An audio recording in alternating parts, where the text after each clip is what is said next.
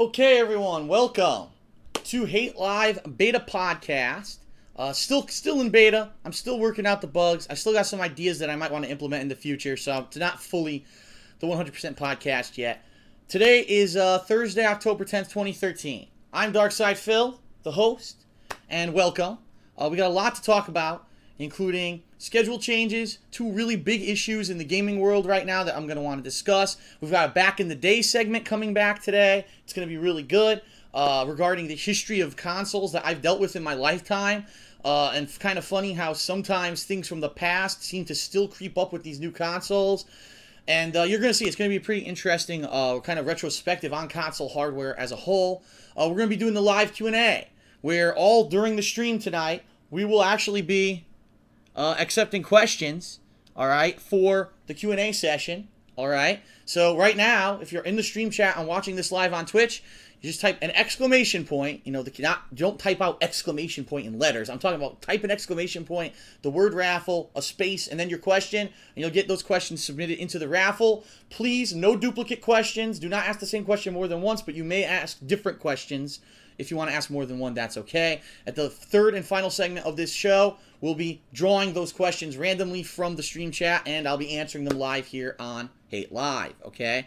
So, we got a lot to talk about. Let's jump right into it. First of all, what I want to do is review what I've been doing this past week and what I'll be doing now for the next week, because I actually finally solidified my schedule as of today, as of when I'll be taking some more time off, when Leanna's coming to visit, what we're going to be doing, etc., etc., etc., okay? All right, so, my schedule. What have I been doing this past week, first of all?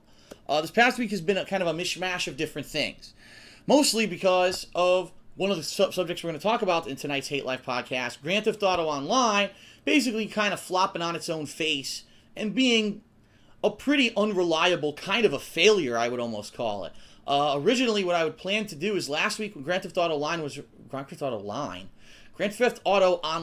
released, I was going to play it for a few days, do Suicide Kings this past weekend, all right? And that was going to take up a lot of my time.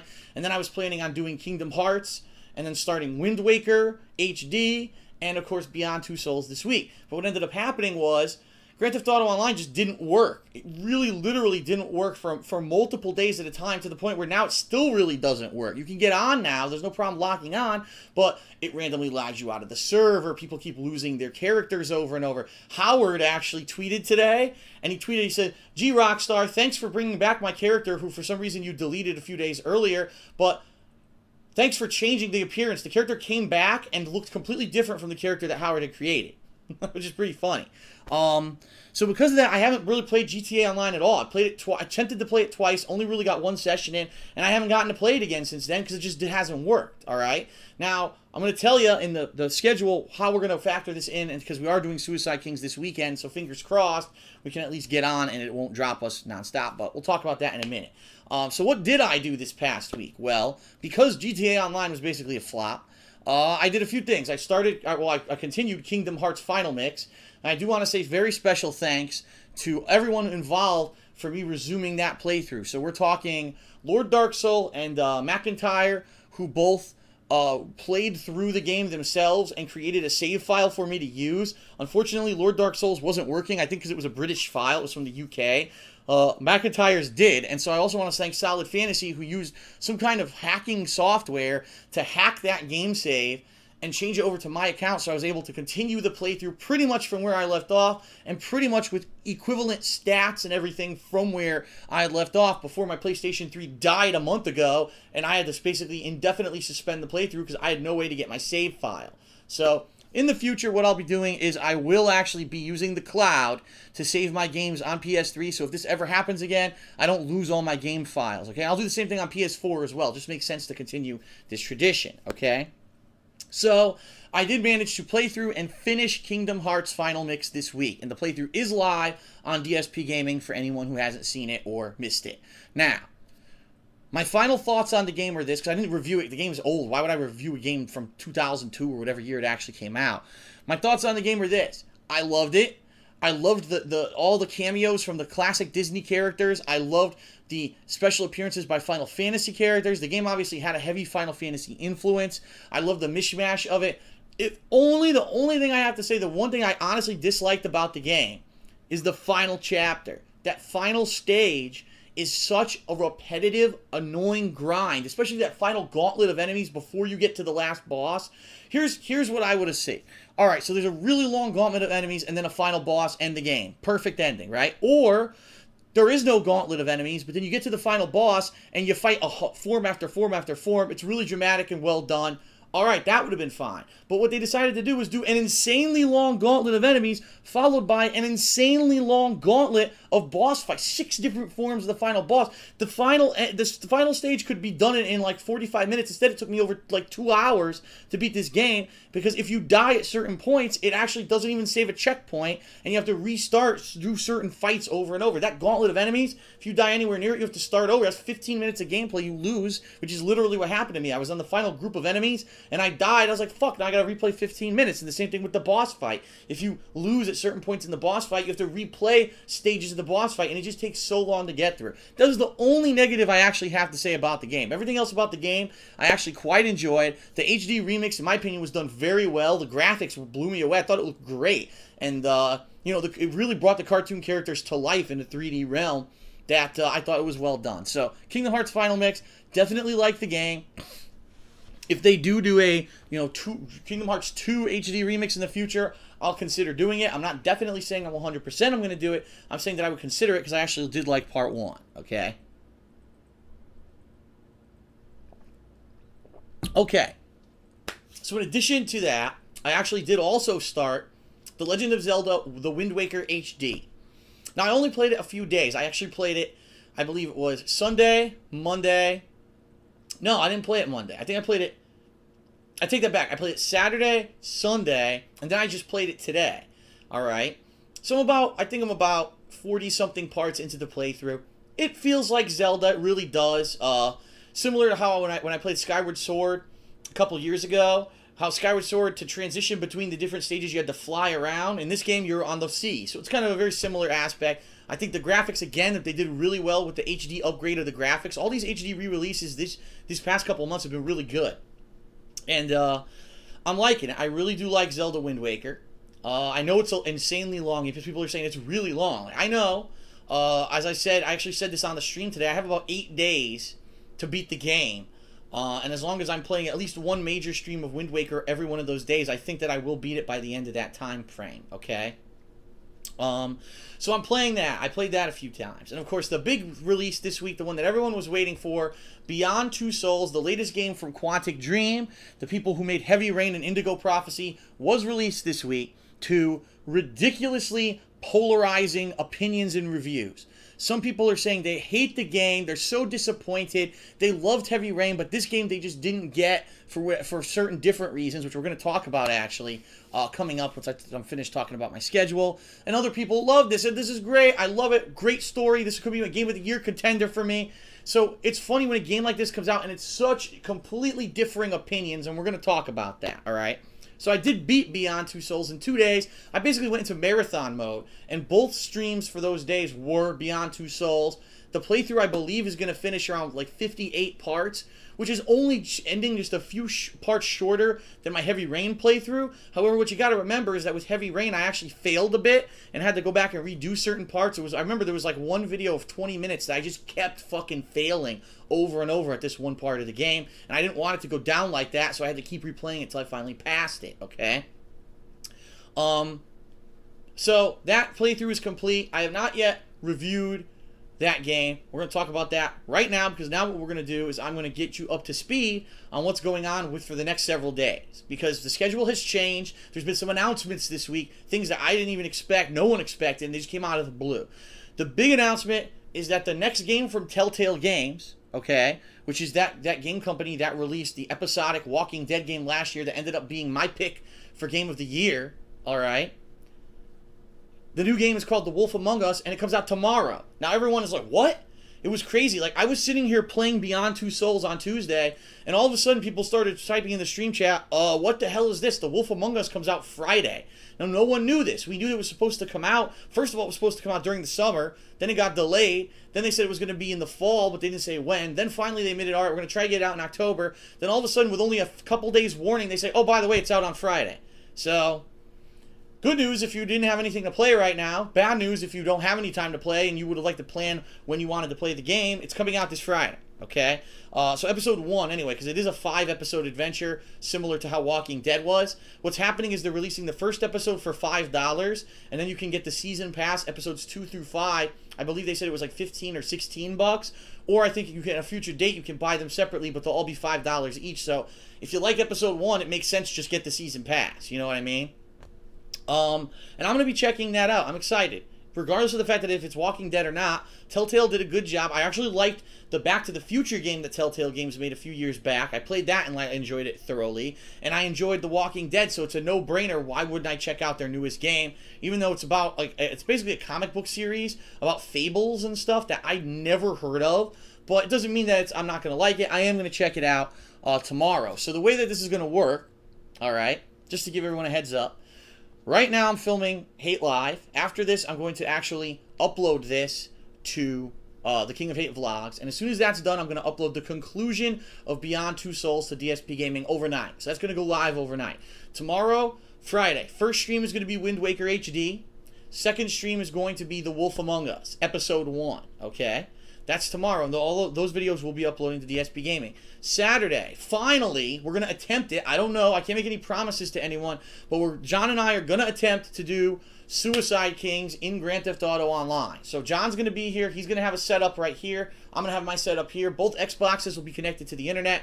We're going to create a private match, and we're going to invite people who want to be involved. So that's coming up on Saturday. I can't promise you a time yet because it actually depends on what time John gets here and how long it takes us to film Smart Guys. But we're going to be trying to do several lobbies over the course of Saturday where you can jump in and play with us. And what we're going to try to do is Suicide Kings. We're going to get cars and stuff. We're going to crash them together. We're going to try to get choppers. We're going to try to get everything. And I believe that some people have actually been playing Grand Theft Auto Online this week, and they've been trying to discover the locations of things like where's the airfield with the chopper and stuff like that so we can do some crazy stuff in the game. So that's going to be this Saturday, all right? And that's going to be all day. It's not just going to be one lobby of people. We'll probably try to do multiple lobbies. Now, the reason I say I can't make any promises and I don't know if it's going to work, it's this simple. People are still trying to play Grand Theft Auto Online, and they're still getting logged out when they're playing. They're still having their characters get deleted, and they're disappearing, reappearing, disappearing, reappearing.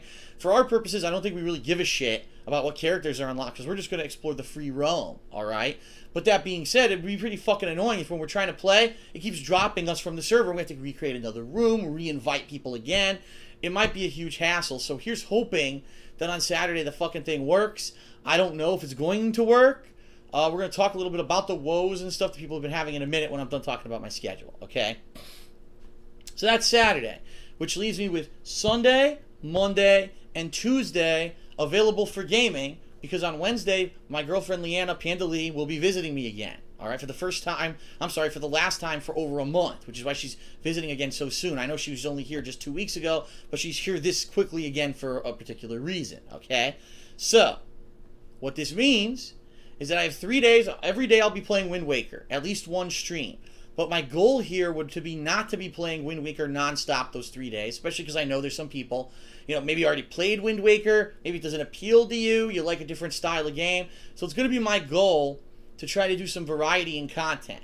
So probably what I'll do is I'm going to split my content to entertain you with different stuff. So maybe Sunday, I'm probably going to do Wind Waker and I'm going to do a different stream. And I haven't decided exactly what it'll be on Sunday, but it's going to be one of these options. It's either going to be the return to Beyond Two Souls. And what I mean by that is Beyond Two Souls is a game where the way it's broken up, it's in chapters, and you can replay chapters and do them completely differently than the first way you did, and it can actually unlock whole new parts of the story. So for example, there was one chapter in the game where I screwed up. I was trying to sneak out and do something against the will of the people who were watching me, and I screwed up and the chapter just ended. But I found out that if you fool them, you can actually sneak out and this whole new scene happens. So there's multiple things like that in the game that I want to try. In addition, the game has 23 different endings, supposedly. And I only got, 2 of them so far. I want to replay the end of the game and get maybe 3 or 4 more endings for this final choice in the game. So I'm going to be doing that on a stream coming up in the next few days, Sunday, Monday, or Tuesday, all right? In addition to that, I'm actually thinking that one day I may play some Fallout 3. I know it's been a long time now since I played Fallout 3. Actually, I'm thinking about it. It might be more than a month. I'm not positive on that. And being that it is a playthrough that it has a small dedicated viewership, but I'm liking it. I don't want to stop. I'm actually in the middle of a DLC right now. I'm in Mothership Zeta, which I didn't even finish, and I do actually want to go back to it. Okay, so I am going to be probably doing a stream of Fallout 3 in the next few days, and last but not least, I am probably going to be doing a session of fighting games. I have not done a session of fighting games in a long time. Mostly because, number one, I've just been busy with other stuff. Number two, there hasn't been an Injustice DLC released recently. I was actually surprised that they released that last DLC character, Zatanna, and there hasn't been any word of another one after that, even though I heard that there are rumblings there will be more. There hasn't been anyone after that, which is kind of weird, right? And so I haven't gone back to Injustice to play. I haven't played Street Fighter in a long time. So I'm probably going to be going back and doing some fighting games. I'm not promising you which ones. Definitely there'll be Street Fighter. I always go to the staples. Street Fighter is always a staple. But I'm not sure what day that will be, but that is coming up as well. So that's the plan. Sunday, Monday, Tuesday is going to be Wind Waker paired with other stuff, so you get variety in what the videos that are coming out rather than you just getting the same shit every single day and you get bored of it, all right? Now, as I said, my girlfriend Leanna will be visiting me this Wednesday of next week. What that means is there will be no Hate Live next week. Okay? No Hate Live podcast at all. But she'll be visiting, and there are going to be a couple days in there where I think we're going to play some games together. It's the first time we've done this in a while, actually. And being that it is October, we're in the festive spirit of Halloween. You see people are putting out their Halloween decorations. Everyone's gearing up in a few weeks for Halloween. Last year, we really didn't even have a Halloween because we had a fucking hurricane that knocked out the power for a week. So people are in Halloween mode. We're going to play a Halloween-themed game together with co-op commentary. And now it's a game that I don't know if we're going to get very far in. From what I've heard, the game is incredibly long, incredibly drawn out. But it is something that my girlfriend wanted to check out. It's a game that she likes, and I said, okay, let's do it. I've never played it. I've never played any game in the series. And I don't know if I should reveal what it is right now or not. Maybe I'll reveal it in the weekend preview this week. But it is a horror-themed game that we will be playing this week on a couple streams. So there will be some video footage, even when I have time off, of gameplay. It's going to be a horror-themed game that we're going to do co-op commentary in, okay?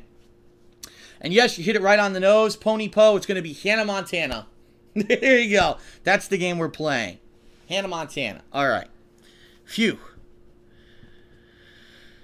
Okay, so that's what's going to be going on that next week, and then she's actually going to return back home that Monday following, so that would be a week from this Monday, okay? And then what I've got coming up then is Tuesday, Wednesday, and Thursday, 3 days before the release of Batman Arkham Origins. And what I'll probably be doing is, if I haven't finished it yet, I'll be continuing with Wind Waker, which I guarantee you I probably will not have beaten Wind Waker by then. And I'll be trying to pair it with other stuff. So, depending on what I'm doing, depending on how far I've gotten in certain stuff, maybe I'll do some more GTA Online at that point, because it'll been a couple of weeks. Maybe I'll need more footage to try to put together a Suicide Kings. We're going to see what happens with that, okay? But those 3 days are just kind of going to be more Wind Waker and more stuff until finally that Friday, Batman Arkham Origins, and then that's it. That's overload. Once that Friday hits, you got Batman. That Tuesday, you've got the release of 3 major games, Assassin's Creed and all that, near the end of the month. The week after that, you got Call of Duty. The week after that, you've got the PlayStation 4. The week after that, you've got the Xbox One. And that's going to roll us out till the end of the year with the Stick of Truth, South Park, the Stick of Truth coming out in December. It's just going to be gaming overload, and I'm going to be so busy playing great games. That's the thing. I don't mind being that busy because I'm going to be playing great games and enjoying them, and that's what it's all about. This is the best time of year for gamers, and I'm very excited. Okay, so I just gave you kind of roughly a schedule rundown for the next several weeks, so you guys are in the know on what's going on. Okay. Now, the one thing I didn't mention, I actually did mention for the people who were on the stream before I started the podcast tonight. But, however, I want to mention it now. If you are watching the podcast live, I want to let you know that after I stop recording the podcast tonight on Twitch TV, I'm going to do an exclusive screening of an awesome montage video that P-Dog, who is a chat moderator. He is a longtime viewer and fan of mine, put together. And I had the privilege of taking a look at this early. He sent it to me a day or two ago. It is an awesome montage of classic DSP. Basically, in the year 2010, before I made a dime doing any videos or anything like that on YouTube, there was a lot of cool stuff that went on. And this video is cool for two reasons. Number one, it's actually really cool because if you're a longtime viewer and fan of mine, it's an awesome nostalgic feeling. When I watched it, I was like, wow, I remember that stuff. That was so fun. It's really cool to look back at the past and see how far you've come since, you know, in 3 years, how much the content has developed and evolved. And it's like, wow, look where I am now compared to where I was 3 years ago. But in addition, this is a cool look back for people who maybe aren't longtime fans and viewers, who weren't watching me back in 2010 when I was back on the original Dark Side Phil channel on YouTube. And this is a way for you to experience that and see some of the coolest things from that in a montage kind of a video. And it was really well done. A lot of hard work, I could tell P-Dog put into it. We're going to be doing a screening of this video after the podcast ends tonight. So if you're watching this on Twitch TV, when the podcast ends, don't go anywhere, all right? Because I'm going to do an exclusive screening of this video. If you're watching this podcast on YouTube, in the description of the video right now, I've put a link to P-Dog's montage video. So you can just click that and watch it at your leisure, okay? So definitely give it a look. All right, so now that we're transitioning over to the next segment where we're going to talk about the two hottest topics in gaming this week.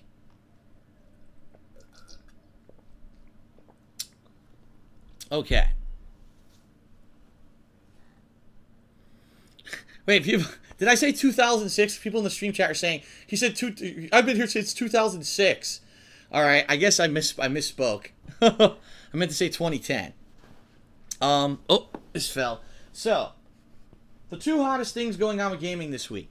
The first one is what we already mentioned, Grand Theft Auto Online. So let's really discuss this. All right, so Grand Theft Auto 5 came out mid-September. And huge critical acclaim. Let's face it, everyone who played the game pretty much fucking loved it. And it had an amazing amount of content, very long campaign, to the point where so many people are like, this is game of the year. All right, now I'm not saying that for me, that it's my game of the year. I'm just saying I agree. There's a kind of a consensus among gamers. It's an exceptionally good game. All right, but this is the first time really where Rockstar decided to stagger the release of something in a game. All right, so this Grand Theft Auto Online is basically a game mode in Grand Theft Auto 5 that is completely separate from the single player campaign, even though it takes place in the same map of San Andreas or Los Santos or whatever the hell you want to call it. Okay, and it was advertised like that. Like GTA Online is a different experience from GTA 5. It's going to have its own mini campaign, a series of quests and things you're going to do online. You can either do them separately or cooperatively. Free-flowing, open roaming. You know, at any time, 16 players can go all around the map. They can interact with each other if they want. They can choose not to interact with each other if they don't want. It's completely up to them. Okay, and so everyone knew. He said, "Listen, this game sold so much, they made $1 billion in 3 days. It's an unprecedented, best-selling game, quickest selling game of all time. I can't say best-selling because we don't know yet over time how much it'll sell, but it's the quickest selling game. They made the most money in the shortest amount of time. What's going to happen when they turn Grand Theft Auto Online on October 1st?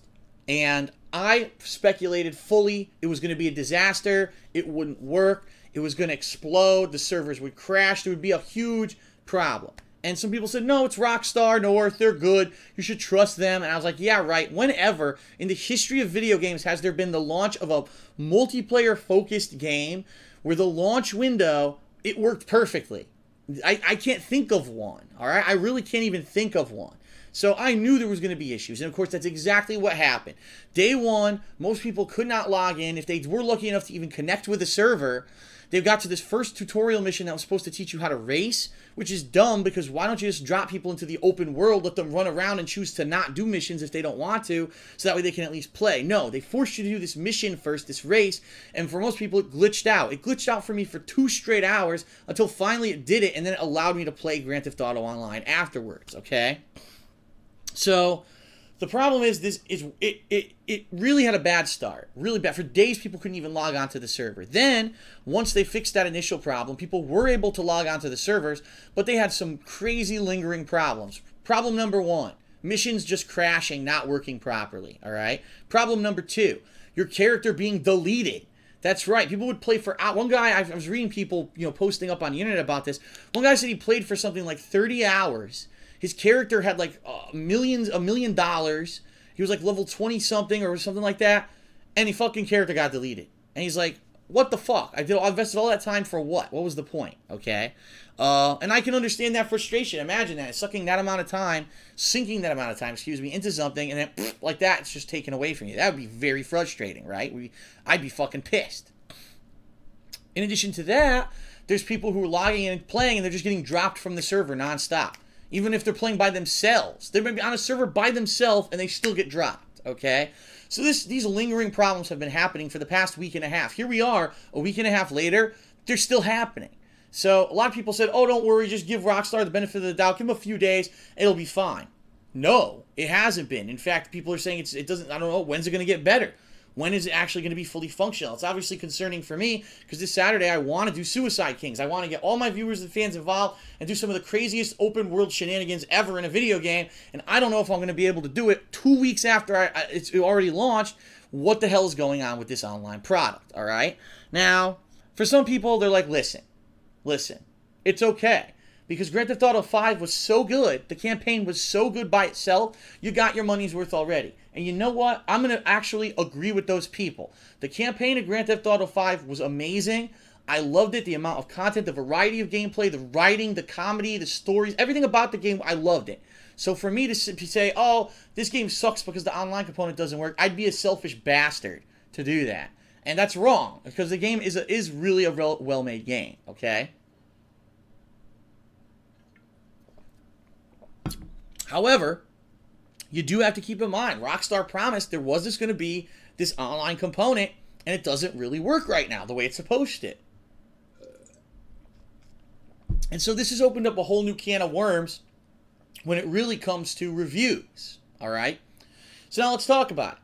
Let's be honest here. The mainstream media, IGN and GameSpot and all those fucking outlets that get advanced copies of the game, even though they fucking should. In my opinion, everyone should get it on launch day, play it themselves, and then have to review it on the same day. Not, "Oh, I get exclusivity because I'm in a gaming media." Fuck that, right? But anyway, I digress.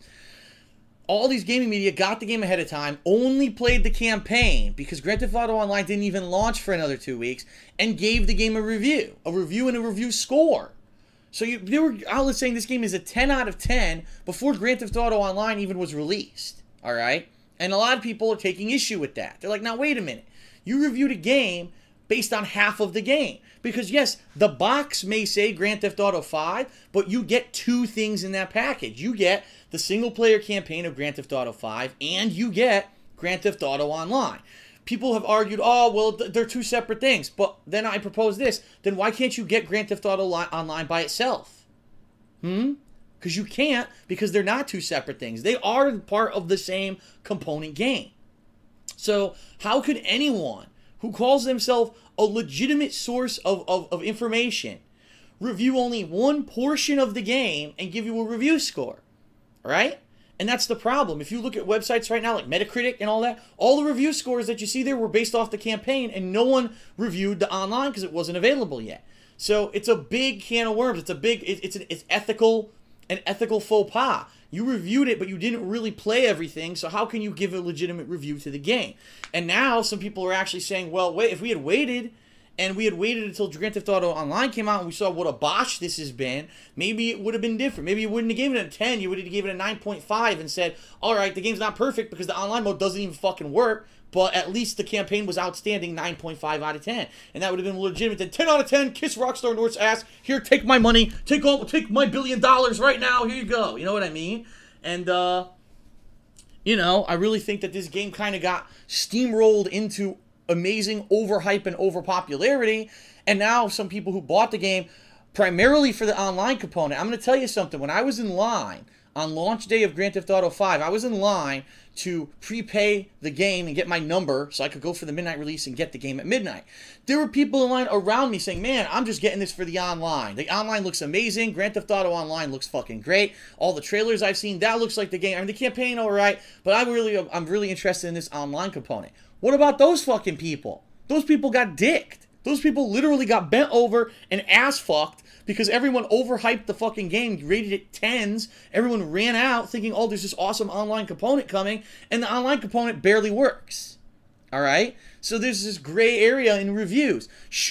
First of all, should games be allowed to be reviewed before they hit the streets and people actually get to play them in a real environment? Should Grand Theft Auto 5 have been reviewed at all when you knew there was an online component that was going to take 2 weeks to fucking come out? So, I don't know. I can see, here's the thing. I can see both sides. And the reason I can see both sides is because I am on both sides. I am both a gamer who buys the game, but I also review the games afterwards. So I'm on both sides of the fence. For me, I can see, okay, there were lots of people who wanted to know of the campaign. Was it good? Is the campaign warrant a $60 purchase? And the answer is absolutely. The campaign is long. It's excellent. It's well done. It's polished. Even though there's some bugs in the game, it's not perfect. It's polished. Having 3 characters instead of 1 main character, I think, was actually a really cool feature of the game, switching between them. All the improvements they did, the graphical engine that was vastly improved, the draw distance. They made so many improvements over Grand Theft Auto 4 in this game. It was definitely worth the $60 purchase. So I don't think anyone who bought the game, played the campaign and enjoyed it, has the right now to kind of stomp their feet and say, I want my $60 back. No, bullshit. You played an outstanding game. You got your money's worth, all right? But for people who bought the game just to play the online mode, I can see why they'd be furious that these game outlets reviewed the game and gave it 10 out of 10 before the online mode was even tested, and it doesn't work, all right? And I'm not to say, who's to say in a month or two, maybe the online mode will work, and it'll work fine, but now you have to wait 2 fucking months since the launch of the game to even play a component that was promised to you 2 weeks after the launch of the game, and that's the problem. This is the problem with these online games, and this is the problem, and this is what I've talked about this before, but I want to discuss it again. Any other product on the planet that you buy, all right, just think about it. You walk into the store, and you buy this thermos. And you go home and you fill the thermos up, and the bottom of the thermos fucking breaks off and spills the juice all over your crotch. It's actually coffee, so now your balls are burnt, scalding, second-degree burns on your fucking genitals. You rush back to the store. You say, fuck you. This doesn't work. I want one that works, or I want my money back. Oh, by the way, I'm suing you because the bottom fell off, and I can never have sex again. All right? So that's what you would do if the thermos didn't work, right? You wouldn't say, oh, well, I bought the thermos, but maybe it'll take 2 weeks for the thermos to work properly. Maybe in a month or 2 they'll fix the problem with the bottom for me, and then I won't have to worry about my balls anymore, right? Now, just think about that. That's what's going on with Grand Theft Auto Online.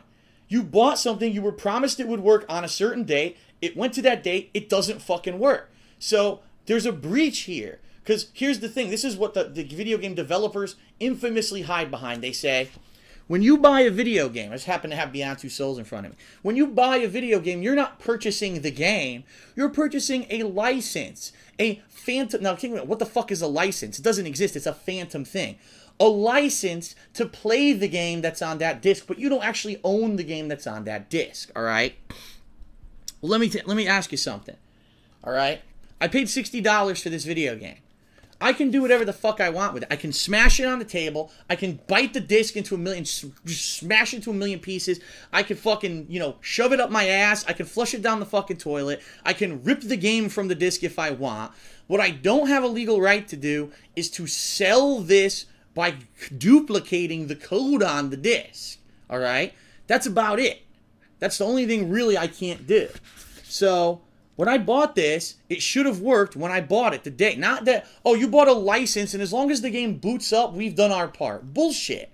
That's complete cop-out. That's bullshit. Just because we're in a digital age and this is different from a thermos doesn't mean that it is not the same exchange between a customer and a game developer as the same as the manufacturer of this thermos. If I bought the thermos, it better fucking work. When I buy the game, it better fucking work. You don't get a fucking leeway period of 4 months to patch the game and make the fucking game work. So for Rockstar to say stuff like that and cop out, oh, we told you there'd be problems. No, you shouldn't have ever went fucking live if you didn't know, if you didn't fix these things. Now, arguably, from a game development standpoint, this is the thing, I can see the other side of the argument as well. How are you going to simulate $1 billion worth of customers trying to log into your game all at the same time? How could you realistically do that? I don't know. I don't think you could. How do you simulate that capacity of people all trying to play at the same time. And it is a true statement that, of course, at launch, there's more hype for something than later on. And so 3-4 weeks from now, there'll probably be significantly less amount of people trying to play Grand Theft Auto Online because, let's face it, people get tired of it, people saw what it is, maybe got bored of it, people moved on to other games. That's going to happen inevitably. But to be irresponsible enough to sell $1 billion worth of something in 3 days and then not say, oh, fuck, okay, we really got to take this seriously and make sure this shit works, I think was irresponsible on Rockstar North's part, okay? And now everyone's questioning, will Grand Theft Auto Online actually fully work at any time, or will it always have these problems where people are dropping off and such? Because let's face it, today is Thursday, a week and a half after when it was promised it would work. There's probably 1/4 of the amount of people trying to play Grand Theft Auto Online now than there were past Tuesday on October 1st. Why the fuck are characters still getting deleted and people still getting kicked from servers? Makes no fucking sense, okay? So all their reasonings and their bullshit trying to defend themselves, it's not legit. Now, I myself have held off from reviewing Grand Theft Auto 5 because I want to give you a real review of the game. I don't want to say, this is the review of the campaign, and this, I'll do a separate video later for Grand Theft Auto Online. No. You paid $60, you got 2 products for $60. One works, one doesn't. That should be factored into a review. Now, it doesn't mean that I won't split it up and say the campaign is great and the online doesn't work, but it's bullshit that these reviewers basically did that. They didn't do that. They say they just reviewed the campaign and gave it a score, and it's out there for the world to see. It's bullshit. They didn't review the game. They reviewed half the game. So I just wanted to get that issue out there. I just want to let everyone know that in the next several days, after I play Suicide Kings this Saturday, I will be doing a review of Grand Theft Auto 5. It's coming up. It's going to be before I take my time off this week. I'm going to be reviewing it. I'm also going to be reviewing Beyond Two Souls. That's coming up. I want to play some of the additional content of that game, before I actually review it. So there are going to be 2 Hateful Truth reviews coming up in the next week. And this is the first time since June, I think. Deadpool was the last one that I reviewed. So it's a long time coming. I've finally got reviews on the way. Okay, everybody? Okay. Now let's talk about the other big thing in gaming this week. The big source of controversy. I just held it up. Beyond Two Souls, the latest game from Quantic Dream, from the mind of David Cage, the guy that brought you Heavy Rain, Indigo Prophecy. Beyond Two Souls has been a long time in development. It's been over 2 years they've been developing this game. Okay? And it's one of the very first times where I've seen a game actually star movie and TV actors. Now, not to say that people who do voice acting for video games don't do a great job and they're not considered real actors. I'm not saying that. I'm saying that these are 2 renowned, well-known actors who they cast into the main roles of this game. They even made the characters look like them. They did facial recognition and motion capture of these actors when they made the game. And it is extremely polarizing. Right now, everyone's got an opinion on Beyond Two Souls. And really, I haven't heard anyone say there's a middle ground. I've heard this game is extremely disappointing. It's nowhere near as good as Heavy Rain was, for various reasons, and they don't like it. And then on the other side, I've heard this game is amazing. It's one of my favorite games of the year. It may be my game of the year contender. I've heard these 2. And I haven't heard anyone kind of say, okay, middle ground, it's good, but it's not amazing, and it's weird that you can have such a dichotomy of opinions on one thing that's the same exact game, okay? Now, what I'm here to tell you are my initial impressions of the game before I officially review it, is that the game is about a narrative. It's here to tell you a story. People would argue that this game isn't a game, that it's just an interactive movie, all right? Well, interactivity is what separates a movie from a game. That's the whole point. You know what I mean? A movie is unchanging. A movie will not progress after you it will progress after you press the play button. That's your only interactivity. It's never going to change. A movie will never change and have different scenes and things in it. This will, based on your inputs with your controller, all right? So the game has extremely limited gameplay. I'm not going to lie to anyone about that, all right? It's extremely limited, the amount of inputs that you do. In fact, a lot of the times you can even make mistakes, do wrong inputs, and the game just keeps going. It's not like you die and the game ends. The game is extremely forgiving. I played the Beyond Two Souls. The only time in the game that I ever failed was at the very end. the last chapter, if you fuck up too much, you actually die and the game ends. Alright? That's the only time in the game. There's other times in the game, plenty of times I fucked up. The game said, oh well, so you got hurt maybe a little bit, just keep going. Just roll with it. And there's people basically saying that in certain parts of the game, you can't die. You can fail, and you'll still survive. Alright? So, it really seems to me that what Quantic Dream was going for was a movie or a story, a narrative. I think what you should really call this is an interactive narrative. The story of Jodie, who is a girl who has this entity that's attached to her, and because of that, she gets all these amazing powers, and how her life develops, how that affects her relationships with other people. Imagine trying to have a boyfriend when you have this entity connected to you that actually interferes with stuff. Just think about that. Gets jealous. The fact that she gets trained to actually be a field operative for a certain branch of the armed forces, and how they use her for different things. There's a crazy supernatural aspect to the game. And I'm just giving you these very broad. I'm not giving you specifics to ruin the plot. But it's basically the story of her life, all right? And if you're into the story, if you like the story, you'll probably think this is one of the Game of the Year contenders for this year. But I could totally see if you're the kind of person that you're not really heavily into story, you like gameplay, you like getting hours and hours of gameplay out of your game, you're not going to like this game. Because you're going to say, oh, it's so limited in the amount of gameplay and the actual interactivity. And a lot of the times, like I said, the things that you do don't even affect the game. Oh no, I fucked up the input. Well, you didn't die. The game just kept going even though you fucked up. And I can understand why a lot of people are disappointed in that. In Heavy Rain, if you fucked up too much, your character would die, and the game would progress on without that character, and you'd be like, fuck, I really screwed the pooch. I killed that character by accident. Alright? So I can understand why people think that it's different from Heavy Rain. But now some of the things that I've seen that are negatives are ridiculous too. I've seen people say, the story doesn't make sense to me, so I don't like it. Like, well, did you pay attention to the game? Because I paid attention, and I understood everything about the story. At the end of the game, everything gets wrapped up. You understand everything about the game, and it's like, what didn't they get? Were they fucking, were they over here texting during the cutscenes of the game? And gee, maybe that's why they didn't know what the fuck's going on. Well, did he not? I can understand why when you reviewed it, you say you didn't understand the plot. I just don't get that at all. Some people are saying the game is too short. I'm here to tell you that's a cop-out, because the game is just about as long as Heavy Rain was. My playthrough of Heavy Rain was 63 parts long. My playthrough of Beyond Two Souls is going to be 58 parts long. So you're talking, what, a half an hour to 45 minutes extra that was in Heavy Rain? And really, when you think about it, in my Heavy Rain playthrough, I died only a few times. And so when I died those few times, it extended the length of the playthrough. Like I said, in this game, I only died once.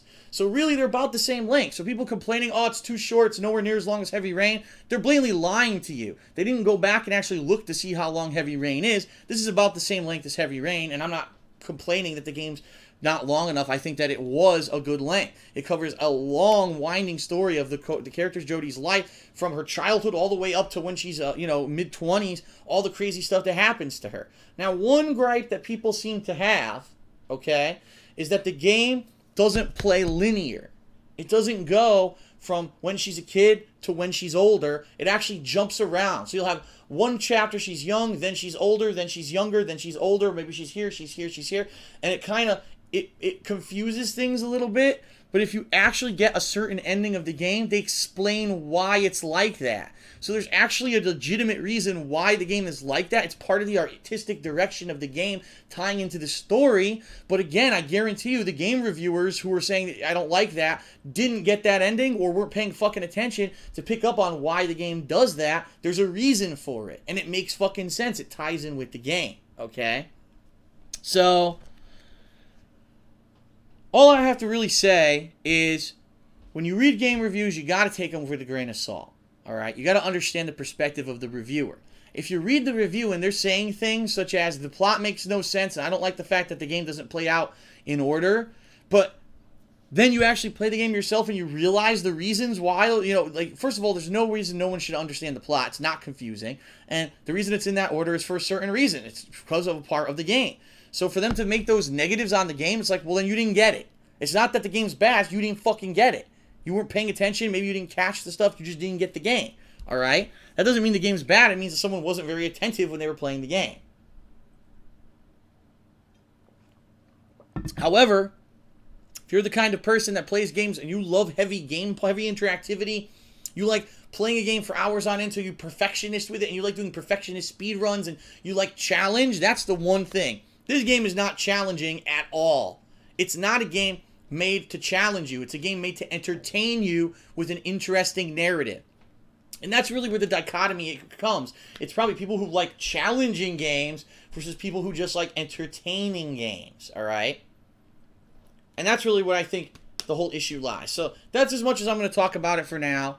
I am going to review the game, as I said, later this week, probably Sunday, I'm thinking. I'm going to do a stream of content where I'm just going to be doing alternate scenarios, the alternate endings to get all that stuff. We'll be doing that, and then I'm going to review the game. So that's coming up, and I'll give you my full thoughts, plus my review score of the game coming up this week, okay? All right, so that's it for the first segment of Hate Live. I hope you enjoyed it. Right now, I'm going to take a short break, okay? I'm going to come back in a few minutes, and we're going to be doing the Back in the Day segment. This week is all about console history. I'm going to go through the history of the consoles that I've owned. I'm going to tell you about what I thought about them, you know, when they launched, the different features, the cool stuff about them, some of the faux pas, the quirks of these consoles, and what people thought about them when they were released. And it's going to be basically an education regarding the history of gaming consoles since I've been a gamer, and I think it's going to be entertaining. So definitely check back here for Back in the Day after the break. So if you're watching this on Twitch TV, just hang in there. I'll be back in a few short minutes. If you're watching this on YouTube, feel free to go to the timestamp in the description of the video. Click on it to just jump right ahead, and you can skip this break, okay? So I'll be right back after these messages. I'll see you in a bit.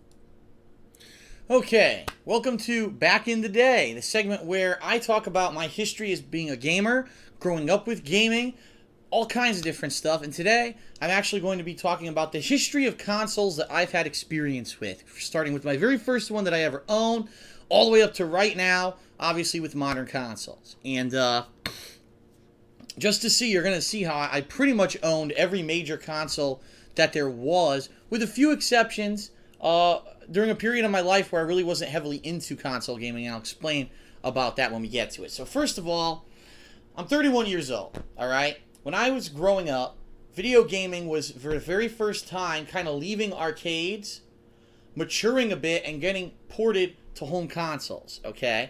And during the 1980s, really when you said video game, most people thought about things like Pac-Man, Centipede, Galaga. We're talking these pixely arcade-style games, all right? They weren't talking about these great, amazing narrative experiences like we have today. They were very primitive back then, all right? And the very first console that I ever owned, I was given by my uncle, and it was actually not a multi-game console, because they actually had back then the ability to get a single game kind of control that would plug into your TV and you'd be able to play a game. And they had different ones like tennis and things like that. I had Pong, the very original Pong.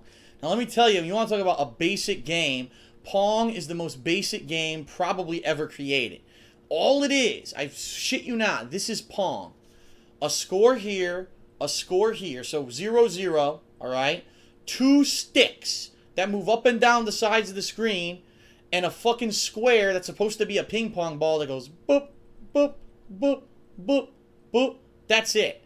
There's no crowd. There's no menu. It's just, you turn it on. That's what you saw on your TV.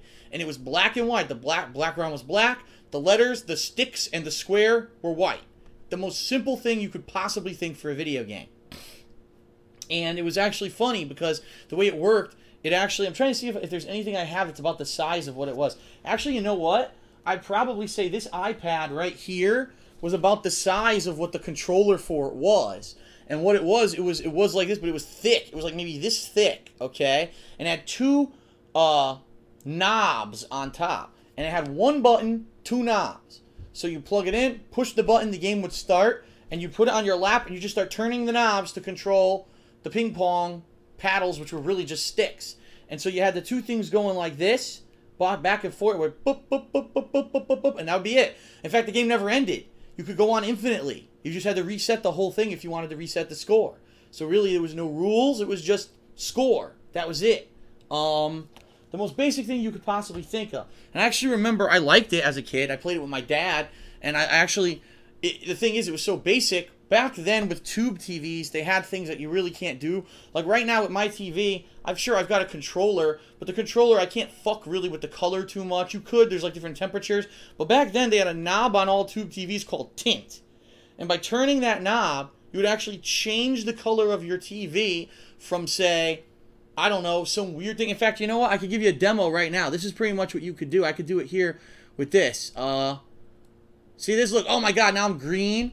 Or, you know, you go all the way to the left. Oh, no, now I'm purple. Like, that's what would happen. You would actually click on this button. And, let me go back to where I was. You click on this, or turn this knob. It's a tint. It would change the tint of your TV. So I got bored of it just being black and white.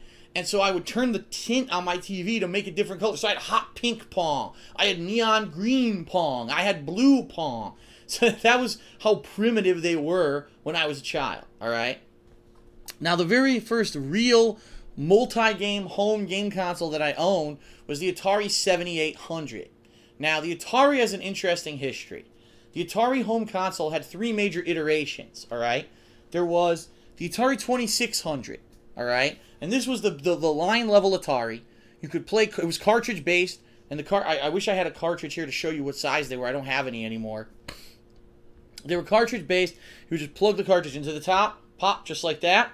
The controller was the most basic thing you could think of. It was a square, so picture this, a square with a joystick coming out like this and one red button. And it would sit like this with the joystick and the one red button. And that's how you would play it. You just play it like this, and you would push the button. And that was it. It was the most basic controller you could possibly think of. One button, one joystick, no complexity to it. And so the games were also equally simplistic. However, it was funny how many classic games came out of the Atari 2600. Games like Moon Patrol, games such as Berserk, Defender.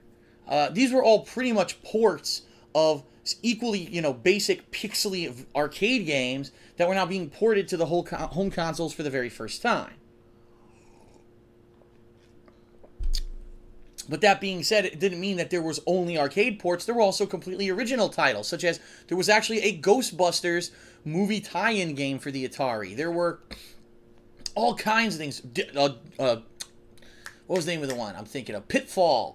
Jungle Hunt. I'm thinking of all these classic games that I had for the Atari, all right? That was the Atari 2600. Then they came out with the 5200, for which they doubled the size of the console. They had a controller that was faulty, wasn't compatible with the original Atari 2600, actually had different kinds of pins, and the whole thing was just basically a mess. It basically barely worked. People hated it. It was more expensive. So then they came out with the best of both worlds, which was the Atari 7800. It was kind of like the high-level Atari console. You could still play Atari 2600 games on it if you wanted, but you could also play new, better graphical Atari 7800 games. And I had games like Food Fight and Ball Blazer and Rampage. That's right, that game, the arcade game with the three big monsters that are Godzilla-like and they're climbing buildings and punching stuff. I had a Rampage for that system, and that system was definitely a huge graphical step up from the Atari 2600. But that was the first real home console that I had, was the Atari 7800. But it was weird. And the reason I say it was weird was because, well, first of all, back then, no gaming consoles had stereo sound. They all had mono sound. So it was funny because a lot of TVs didn't have stereo sound back then. It was just one channel of sound. But everything kind of sounded clouded and clunky, kind of like this. Everything kind of sounded like this coming out of the Atari. It just didn't sound very good. It sounded muffled like this. Unless there was a big high-pitched blip, then you would hear it like this. Blip. That's what it would sound like. And the controller, oh my god, the controller they had for this thing, I don't know who thought of this. Alright, how can I fucking even describe it? It was such a weird controller. I'm trying to look for anything in my living room that's the shape of it. I can't even find anything because it was so fucking weird. Alright, let me try to at least show you. So, it was long. Unlike the square controller of the Atari 2600, it was narrow. It was like maybe half the width of this, but it was long. So it was almost like holding a rectangular kind of a thing in your hand. And it had two buttons instead of one. So they said, oh, this is better now because there's two buttons. But the buttons weren't on top of the controller. All right, picture it's a long rectangle. They were on the sides. So you actually couldn't control it like the old controller you would hold from the top and you push the button. You couldn't play it like that. Your left hand would hold the controller. Your thumb would push the left button. Your pointer finger would push the right button. You would actually use your hand to control the joystick which sat on top of it. Okay, so you would actually play games sideways when you played the Atari 7800. You play them like this rather than like this, which was really weird. I don't know what they were thinking with this controller.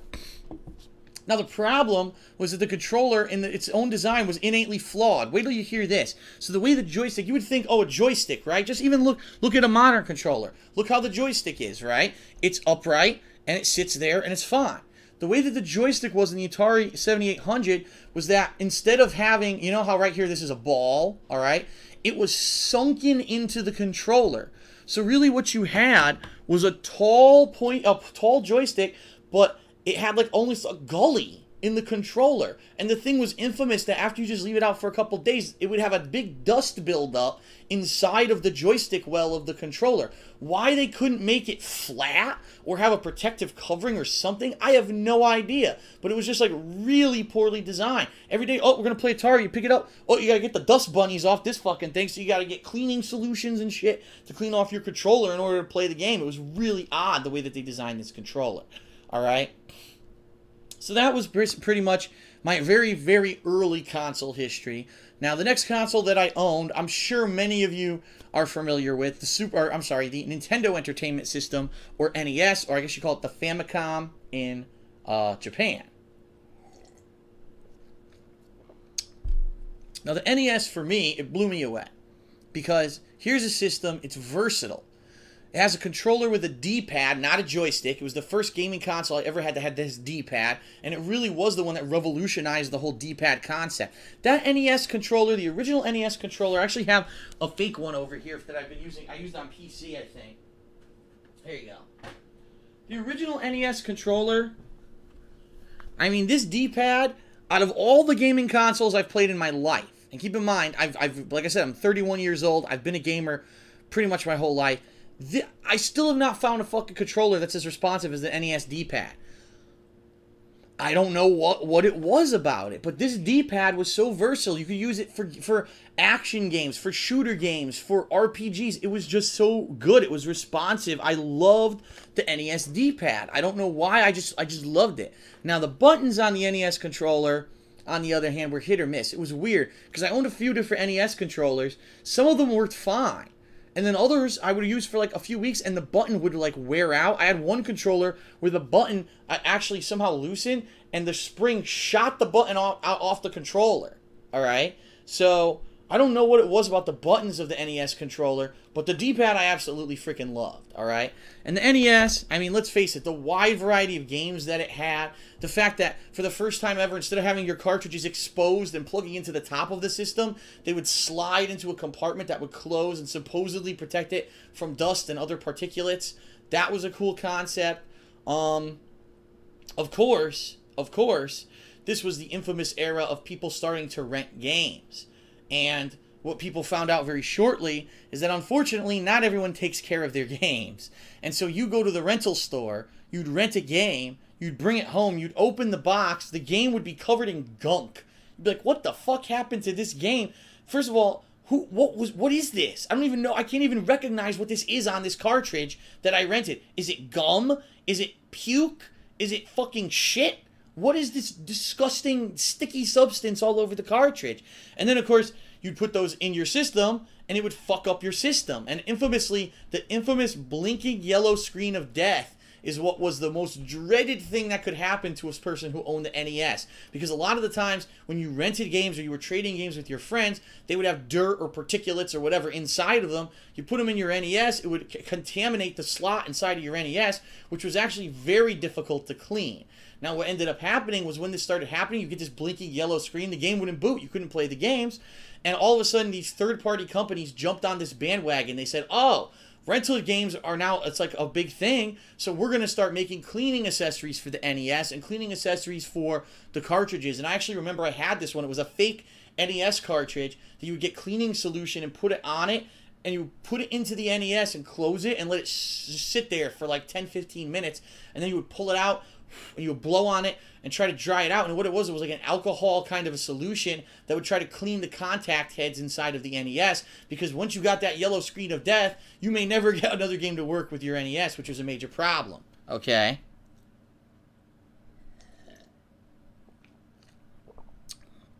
Now, in addition to that, another problem with the NES, which a lot of people didn't know until years later, some people who still owned their original NES, was that the Nintendo Entertainment System had copy protection on it. It did.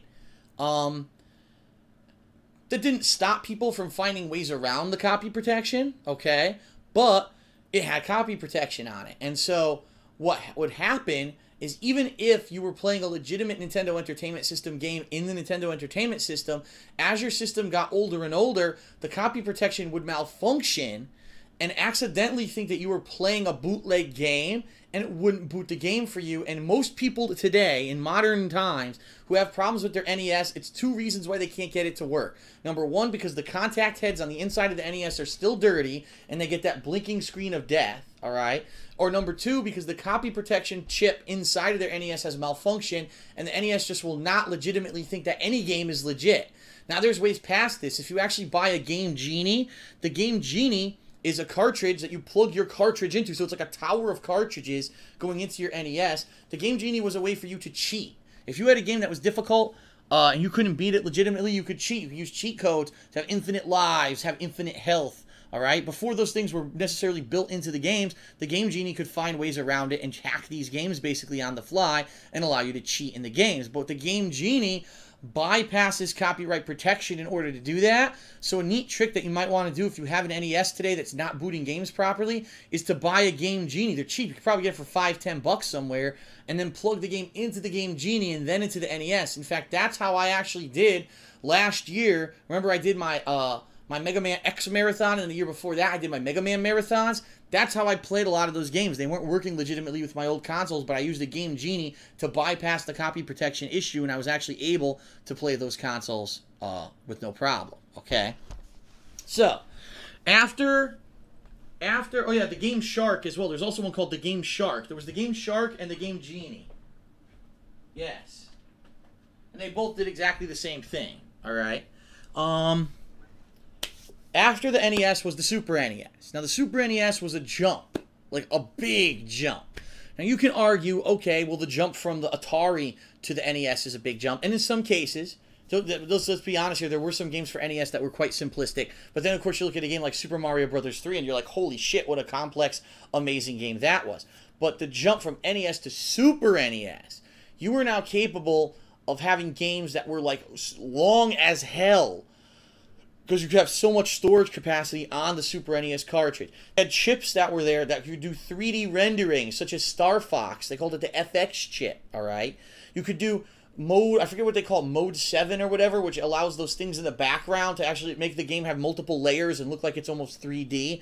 That was a new thing with the SNES. The amount of colors, I mean, the amount of vibrant colors that the thing could run, but also the sound. The sound on the Super NES was so amazing. It was a huge jump for a lot of people from NES to Super NES.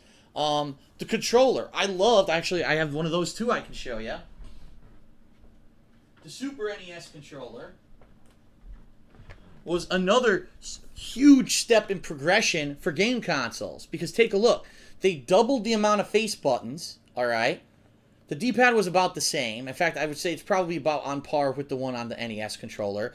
But for the very first time, you had, that's right, shoulder buttons. And it was actually funny because the Sega Genesis was out the same time as the Super NES, and the Sega Genesis controller was far inferior. It only had 3 buttons, it had no shoulder buttons, and it severely limited the controls you could have for certain games because it only had 3 freaking buttons on it.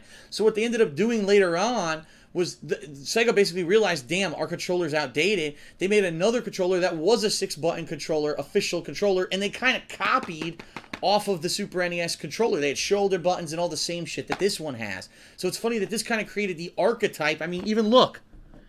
Here we are.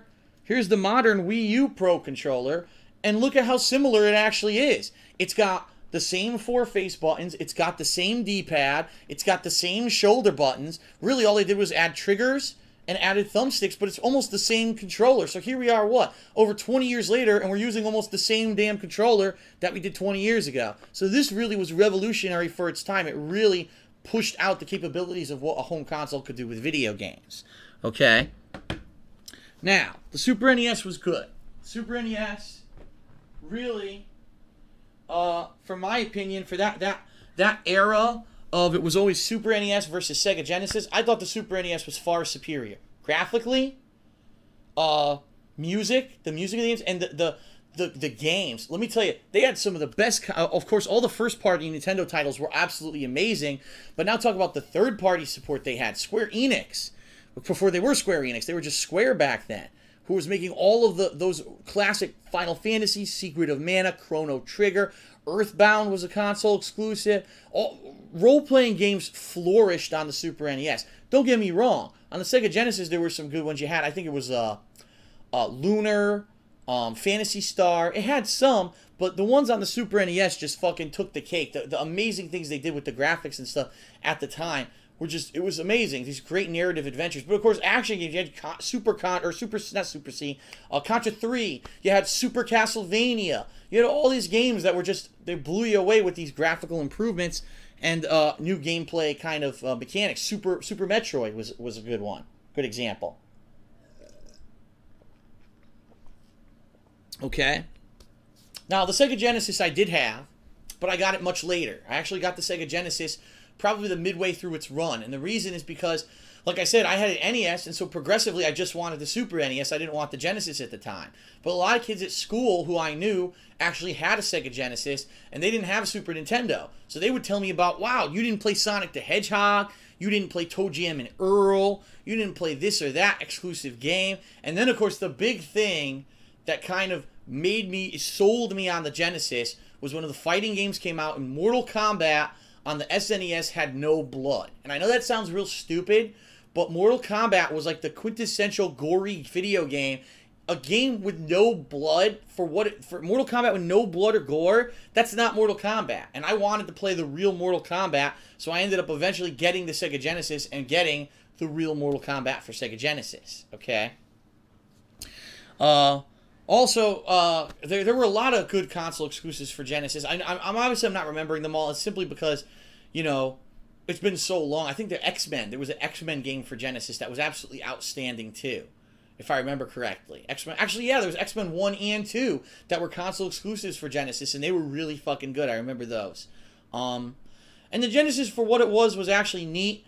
Unfortunately, like I said, the controller for the Genesis was just outdated. By the time that controller came out, it was like, you knew SNES was right around the corner. SNES had such a great idea with their controller that the Genesis ended up being so limited that, like I said, later on it was funny. When you would buy the console new, they took out the old controller and put in a 6 button. So you couldn't even like get the original Genesis controller after a certain amount of time because they realized it was so outdated. But the console was pretty much it's a console. It was a top loader, similar to SNES was also a top loader. This was a top loader. Unfortunately, it didn't have the capabilities of the SNES. The graphics were inferior, the sound was inferior, but it had some really good first-party titles that let it have a lot of longevity, okay? Now, at the time of all this going on, I did not own the Sega CD, nor did I own the Sega 32X. I knew people who had them, but I didn't have enough money to constantly be buying add-ons for the consoles, all right? After the Super NES and the Genesis, the next jump for me was the Nintendo 64. So I missed that era of the Sega CD and the 32X, but you guys have seen, if you are, longtime viewers of mine, you've seen over the years, I've played games on the Sega 32X, on the Sega CD. You've seen what they are, and 9 times out of 10, they're shit. Those things were just peripherals that were dreamt up by Sega because they just didn't want to make a new console, and they wanted to basically try to extend the life of the Genesis without making a new console. And it's just, there's no way, without designing a new console from the ground up, that you're going to make that console, that outdated console, stand up to the PlayStation and the Nintendo 64. It didn't make sense. The direction that Sega was taking didn't really make sense, and it was just a complete waste of their time, in my opinion.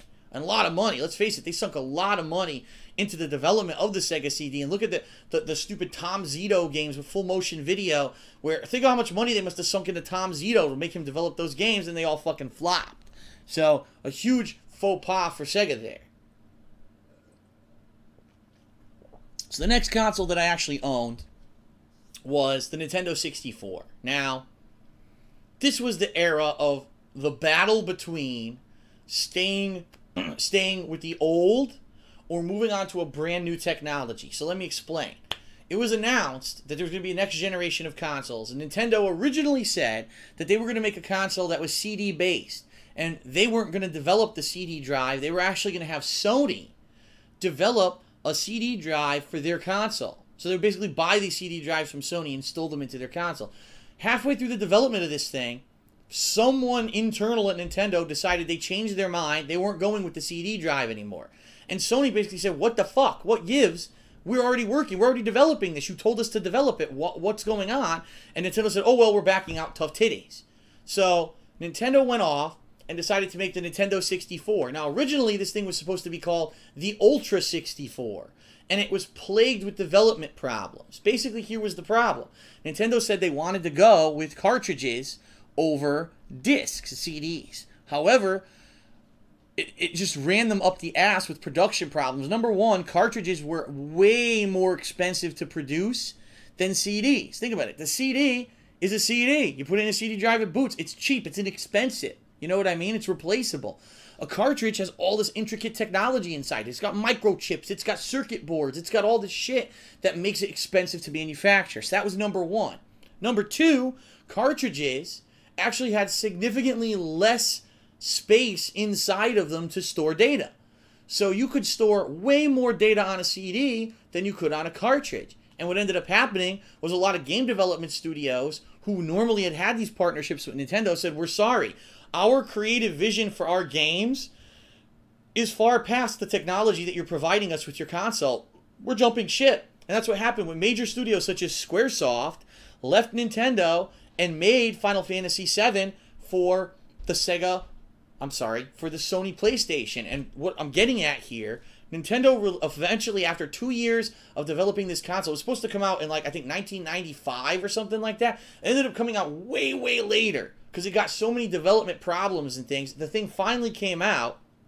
It was cartridge-based, and it had a controller that looked hideous. I'm gonna go out there, and I'm gonna officially say this. I don't know if other people will agree or disagree with me. I think the Nintendo 64 controller was the most poorly developed controller I've ever used. And what I mean by that, it just had no vision at all of what it wanted to be. It was so confused. It had a thumbstick that, unlike today, wasn't in the sides, it was in the center. So when you hold this controller, you had to hold the center of the controller with your left hand to use your thumb, and your right hand would kind of be crooked like this, trying to reach the buttons. But then there were games that didn't use the thumbstick, they used the D-pad. So now you were holding the controller like this to get the D-pad over here and the buttons over here, and it was like a monstrosity to behold. I don't know what they were thinking with that controller. It's basically like they had ideas, but they couldn't figure out how to ergonomically fit the ideas into a functional controller. So some games excelled. You play Super Mario 64, the game was amazing. Then you would try to play it like a different game that really might not fit that style, and it was terrible. And it was actually that era where fighting games no longer came out for Nintendo. There was one game, Killer Instinct 2, that got ported to the Nintendo 64. After that, most fighting games weren't ported, or if they were, people hated them. Like they had Mortal Kombat. I think it was Mortal Kombat Trilogy came out for Nintendo 64, and people complained like crazy that they couldn't play it. They're like, it's so hard to control on this fucking controller. All I want is a regular controller. This is what I want. And they didn't make them. So it was just like such a poorly designed controller. Now, at near the same time that Nintendo 64 came out, Sony took all that development they had already been spending money on for Nintendo, and Nintendo jumped ship. They made their own console called the Sony PlayStation, all right? The Sony PlayStation was revolutionary, absolutely. That console took us into the next generation, all right? Number one, with graphics. For the very first time, you were able to do full motion video. You might say, what does that mean? It means it's a pre-rendered cutscene, basically. There was pre-rendered cutscenes for the very first time. They weren't on the fly generated in the game engine. They were developed previously and then just literally just read like a movie file and played on your TV. Finally, they could fit these on the game disc because the game disc has such a high data capacity, and so those were able to be played on your TV for the first time, okay? Just the length of games. Some games, you know, some games had to be limited when it was on a cartridge. Now, you could have games that were just so long because you had so much storage capacity on the CDs. And let's face it, the PlayStation 1 was the launching of so many classic franchises. I remember back then, Crash Bandicoot, Resident Evil obviously had its start there. Twisted Metal. It was things that you would never think you could do before. 3D rendered stuff in an open world environments where you could move around. Previously it was all 2D. Everything was 2D. Everything the console generation before was 2D. Finally they could move into the 3D realm. Now, not to say that the Nintendo 64 didn't do that, because absolutely it did, with games like Super Mario 64, as I previously said, Star Fox 64, which blew me the fuck away when I played it. I couldn't believe how good it was, the production values on it, Zelda, Ocarina of Time, and Majora's Mask. So it also had its fully 3D games that were great, but it was funny, because the flip side of that was that there were other games that were 2D games on there, because basically those developers didn't have anywhere to go. No one wanted to play 2D games anymore, because it was all about 3D. That was the new fad. 3D, 3D, 3D, 3D. And that's where I really feel that some game studios fell off. Like, for example, Squaresoft with Final Fantasy VII. I honestly don't think that game was as good as Final Fantasy IV and VI, but because it was the first one on PlayStation with 3D graphics, people just fucking nutted themselves over it. Oh, it's Final Fantasy with 3D? Fuck it, it's the best game ever made. And I'm like, I really don't think so. I think the plot of 4 and 6 were better. I think the characters of 4 and 6 were better. The graphics of this are obviously awesome because they're 3D, but that's not what makes a game. But I think it kind of got caught up in that mania, okay? Now, here's the thing. First of all, the PlayStation 1 debuted this style of gamepad. However, it did not have... That's right. At first, the PlayStation 1 didn't have the dual thumbstick layout that we have today.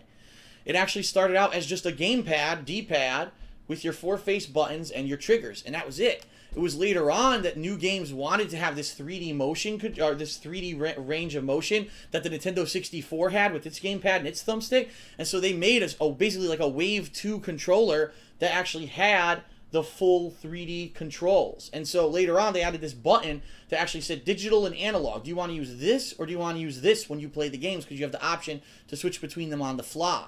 Okay? So that was interesting. However,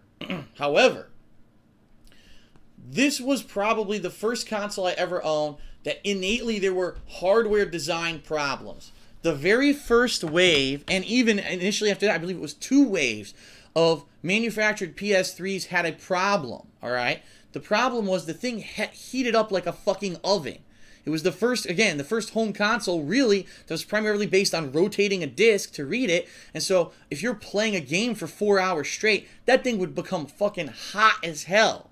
And what would happen is the system would overheat, and as it overheated, there was actually an adhesive that was on the lens for the laser to read the disc. The adhesive would actually melt because it heated up so much, and it would actually cause the lens to vibrate. And so you'd be playing your game, and all of a sudden it would freeze up, and you'd hear it just go. It would be trying to read the disc, and it wouldn't be able to because the lens was vibrating like this, and it couldn't catch the data because it was moving too much because the adhesive had melted. So an entire generation of people who bought the PS1 after a few months had consoles that would almost never load unless it was like freezing cold in your house. So what they ended up doing was they invented solutions for this, all right? And it's funny because the original PlayStation 1 was designed to always be laid flat. What people discovered is that if you used gravity to your advantage, you could load your game. So what they would do, instead of playing it flat like this, they would take their consoles and stand them on their side. And by doing that, the force of gravity would actually force the lens downward and force it to stay more steady, and it would actually load your games easier. So there were people who would flip their consoles completely over. They would have them at angles like this. They would try to get it just to fucking load the disc. And then finally, they ended up releasing later on, like I think it was the 3rd wave of PS1s, they fixed the adhesive issue and the lenses didn't melt anymore. So they eventually did fix the problem, but it was funny because so many people had this problem. It would be funny. You go over to your friend's house, he'd have some fucking crazy rig with fucking bungee cords and shit trying to hold his PlayStation in a weird position so that would boot his game and not skip. Really fucking weird. Alright, so the next generation of consoles were the Sega Saturn and the Sega Dreamcast, all right? Now, the Saturn was kind of released alongside in there somewhere with the Nintendo 64 and the PlayStation 1, and the Saturn was probably one of the worst launches ever for a console. Because remember what I had told you, Sega was trying to stay afloat with the Sega CD, with the Sega 32X, so there were people who were Sega fanboys. They had invested all this money into Sega hardware, okay? And the next thing you know, holy shit, a year later they come out with the Saturn, which is a brand new console. And you're like, what the fuck? I just sunk all that money into the Sega CD, into this stupid mushroom top fucking thing, 32X for the Genesis, and now you're abandoning all that to put out a new console? And it was really kind of an uproar against Sega saying, fuck you, you're not being fair to your customer base. We invested all this money. You told us this was the future of gaming. Now you're abandoning it for a new console so soon. Fuck you, we're going to go with someone else. And so the Sega Saturn flopped in the United States. Most people didn't buy it. Those that did had a very limited title line. Now, it's funny, though, because I did own one. I actually went, before the Dreamcast ever came out, I actually remember this. I had gone to Toys R Us one day to buy something else, all right? And I walked into Toys R Us, and they said Saturn Blowout. Sega Saturn prices slashed. You want to know why? Because they had just announced the Dreamcast. So the Saturn had such a limited run in the United States, only, I think it was like a year to a year and a half, really. It really never picked up steam, and then the next console was already coming out. So they said, that's it, we're basically giving them away. I think I left that day, I left the store with a Sega Saturn, Guardian Heroes, a Phantasy Star game, one or two of the best RPG strategy style games for the system, and there was another one too. So I looked, there were like 5 or 6 games in the console for under $100 because they were just trying to get rid of the fucking thing. They wanted it gone. They wanted it out of their stores. All right.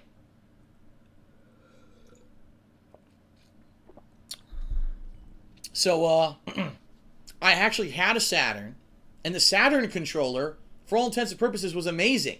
The Saturn controller, I believe, if I'm remembering correctly, had 6 buttons on the front.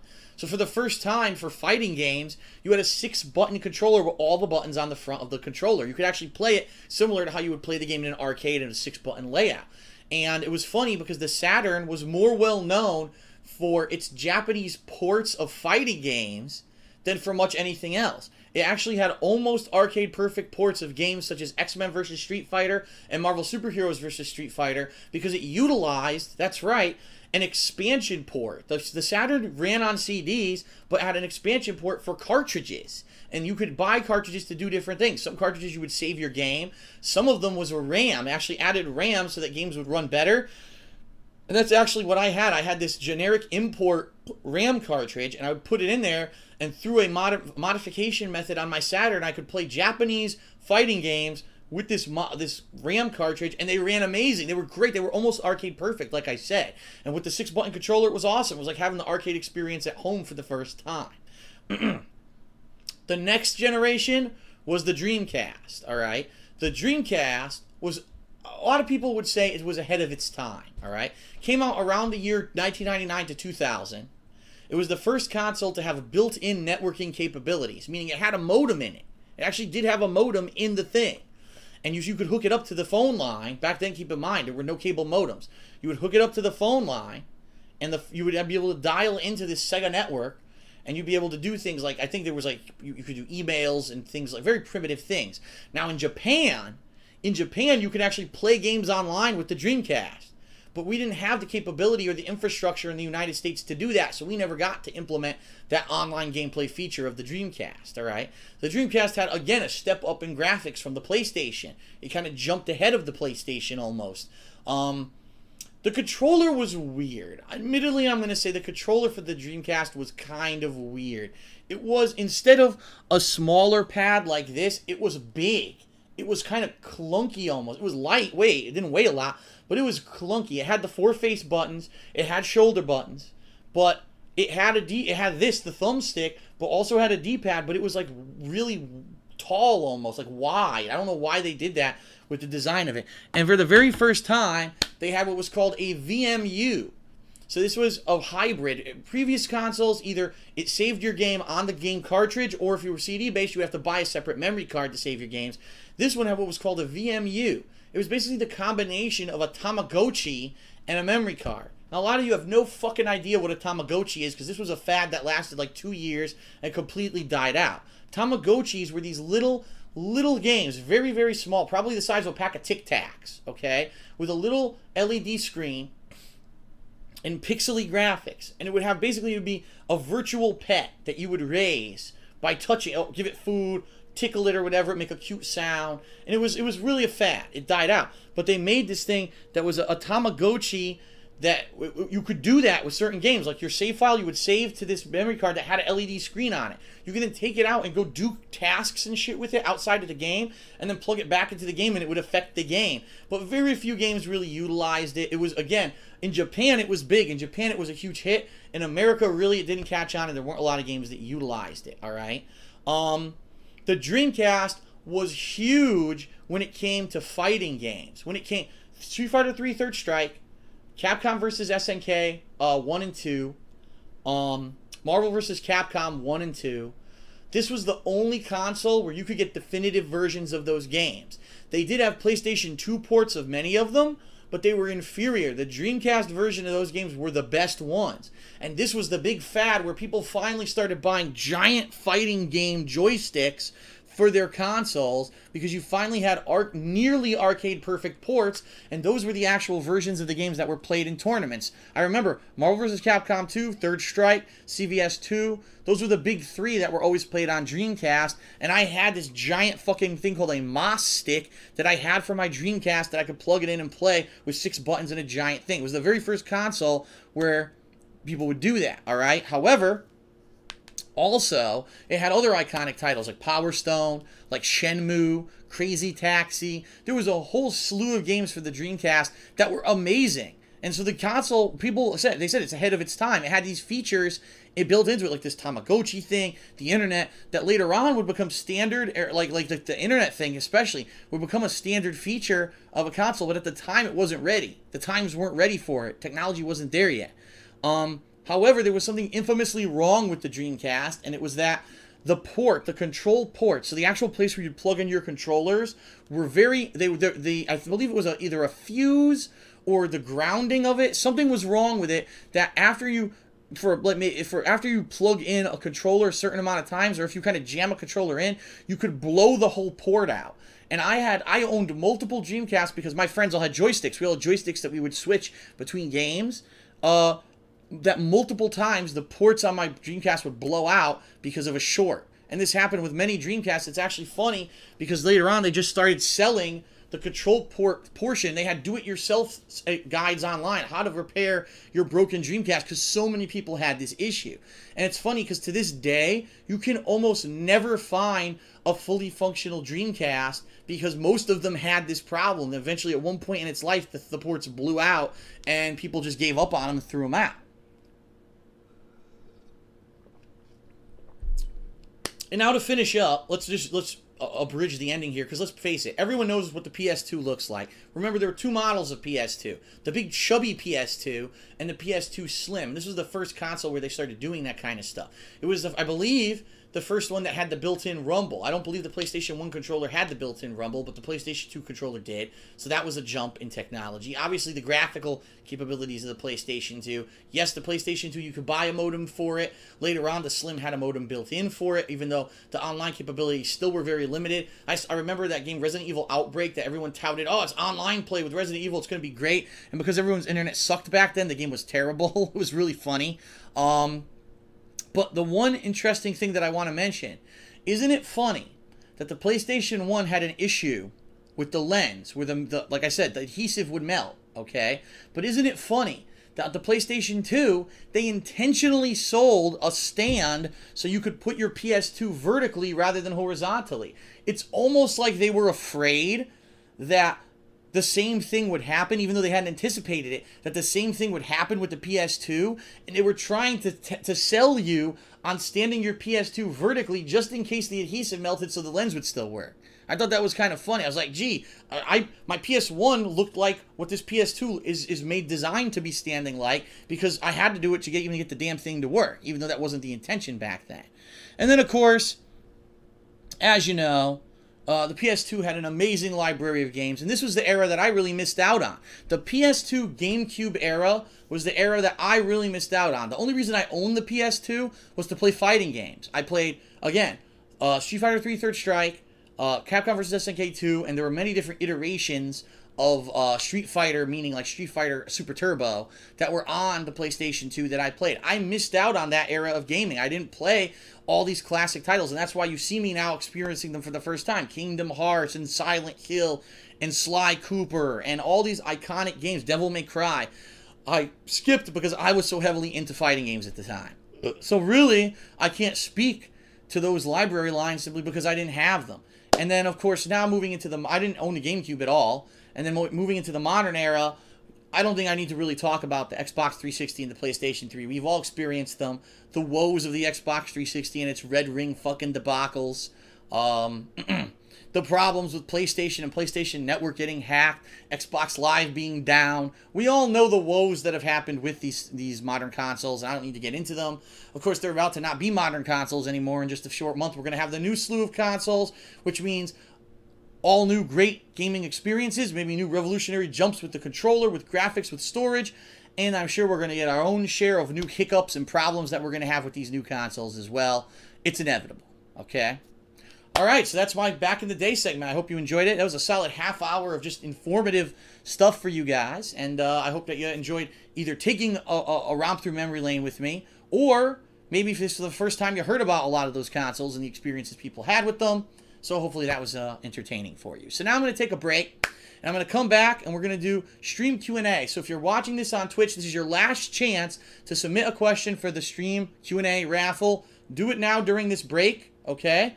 And when we come back, I'm going to pick a few questions. And then, as I said, if you're watching this on Twitch, afterwards we're going to take a look at P-Dog's cool montage video. If you're watching this on YouTube, the link is in the description. You can check it out right now. So I'll be right back. If you're watching this on Twitch, there's going to be a commercial break. If you're watching this on YouTube, check out the description of the video for the timestamp. You can jump right to the Q&A section right now, okay? Thanks, everyone. I'll be right back.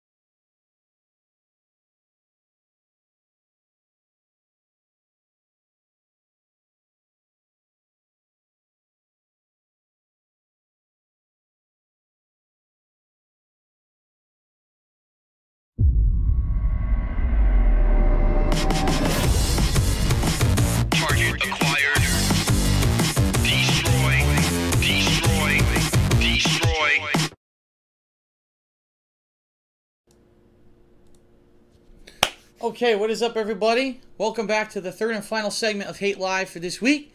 And now we're going to turn it over to the stream. where I would ask if we could please put the stream into subscriber-only mode. I'm sorry, the stream chat into subscriber-only mode, and we will draw a few select questions. I'm actually not going to do this segment for too long this week, simply because I want to have some time to screen P-Dog's video here on the stream if we're watching this live on Twitch. So let's go ahead and turn it over. We'll probably do like maybe 5 or something. So let's see what we've got. Let's go ahead and draw the first question.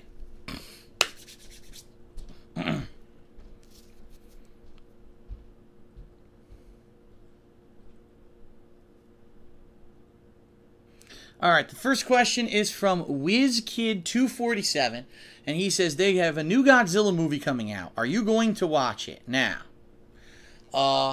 that's a good question, because actually I have been following along with this new Godzilla. Just a few days ago, I took a look at a website that has some of the pictures of what it's going to look like. And basically what they're saying is, this is the serious Godzilla movie. This is the movie that if you like Godzilla as a character, this is the one you want to watch. Now, I forget who the actors are that are in it, but I believe it is 2 good actors. I read who it was. Fuck.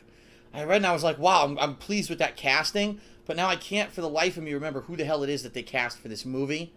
But it looks good. And basically they said, this is going to make up for that horrendous fucking 1999 supposed Godzilla reboot that they made that was terrible, that had fucking Matthew Broderick as the main character. What a fucking joke that was. But I'm interested in seeing it. I'm not saying that I'm going to see it.